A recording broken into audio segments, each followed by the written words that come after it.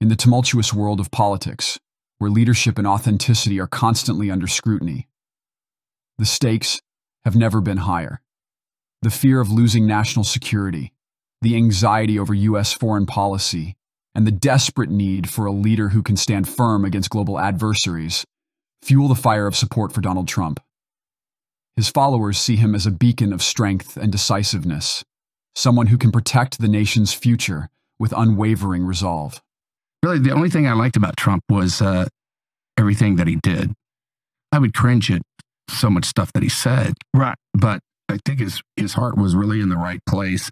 And not only that, we need a really strong leader like that to deal with these assholes that run the third world, the other world. You know, there's some bad actors out there.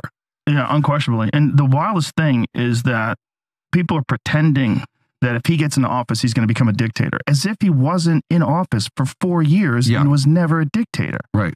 Like, the whole thing is like, we're just being gaslit and lied to on a scale that I've never seen in my life, to the point where CNN on television saying that they support the news becomes a huge laugh. Right. Or that they just speak the news objectively.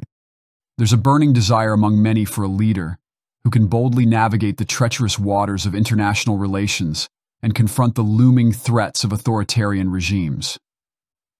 Figures like Dennis Quaid and Joe Rogan champion Donald Trump, believing that his controversial yet powerful approach to leadership is exactly what America needs to face down the world's bad actors.